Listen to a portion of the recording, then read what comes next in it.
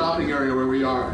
The glass is bashed out over here, Chris. There's a whole line of stores down here. People were saying in the crowd, these are black-owned stores. Why are you doing this to black-owned businesses?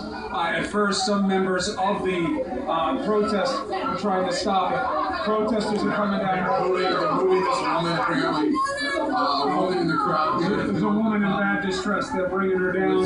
They're trying to get help from the police officers. The police officers are taking her. Tear gas.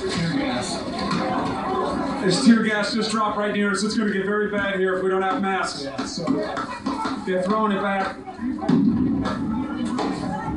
There are a lot of beanbags being shown and tear gas. We'll go to Susan Hendricks right now so we can clear the scene. All right, Chris Cuomo is there live in Ferguson, and what you're looking at